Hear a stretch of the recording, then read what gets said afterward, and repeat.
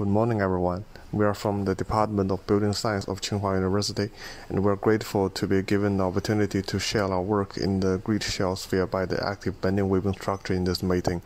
My presentation today contains three parts. First, I will explain what a weaving structure is and what it's made for. Then I will introduce the full flow of generation algorithm and our design proposal, which is not really built but shares the same form with the lightning ball here. Frankly speaking, I get quite amused when seeing the cover of this PowerPoint template for its similarity with our weaving ball.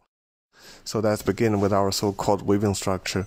Bending active is an effective strategy in the construction of freeform because it uses the elastic property of material rather than accurate positioning to reach the target form.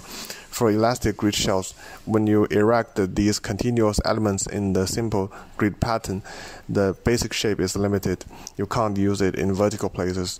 When we use discrete elements in triangular grid, the assembly of joints and beams is time-consuming, and in many situations, singularities exist in the grid, which is not good for structural behavior and construction. So we get the idea from traditional weaving handicrafts. They use a special grid pattern called kagome to cover various shapes. If we scale these handicrafts into a building size and replace the slices into stronger rods or pipes, we get a new system, and we call it weaving structure. To do this, we need a generation algorithm. It mainly consists of three parts. First, we rebuild the basic shape into triangular mesh with similar edge lengths. The valence of most interior vertices is 5, 6, or 7. There are many ways to get such a mesh, and we use sphere packing method here. Then we do a mid-edge subdivision and only extract the edges of these small triangles. These segments can be joined into polylines. As you can see, there are no singularities in the grid. All nodes only have two rods crossing. After that, both mesh and polylines are smoothed to minimize extra curvature so that they can approach the bending rods. In this step, the structural property of real material is not included, so we call it geometric smoothing. After getting the weaving structural member in polylines, a simple analysis of the stress and deformation is required. We use kangaroo in grasshopper to simulate the condition of bending, loading, and constraining. As is mentioned, the original form may not be the stable state, so we do a relaxation by giving polylines a trend to be straight, and the form progressively approximates stability. This GIF shows the form-finding process, and we can see the original state is good enough so that it does not change a lot. Then we add loads like wind and gravity to test the stiffness. During both dynamic situations, all parameters are set accordingly to reality. The last step of our algorithm is to turn the polylines into construction data. A map of the length and node position information is generated, including their sequence numbers, the total length, the number of each node, its distance from the origin, and its distance from the previous node. The C in this map means curve and the P means point. During this whole process, the information of the 3D spatial geometry can be simplified into several marks on the one-dimensional rods, removing the needs for complex CNC machines or templates. Here we would like to share this spherical grid shell as one of our proposals for IASS 2019 competition and exhibition of innovative lightweight structures. The diameter of this sphere is 4 meters.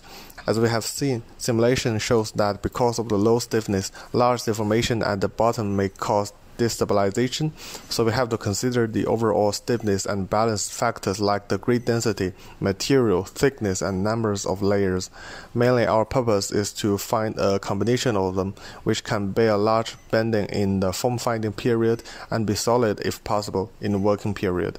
To research on it, we list 3 grids with various densities, try a series of thicknesses, and examine the maximum stress and deformation. We can see crossing marks here, which means collapsing of rods or not being able to bear the weight of itself. Since the concentrated force on each node is small, the collapsing mainly comes from curvature.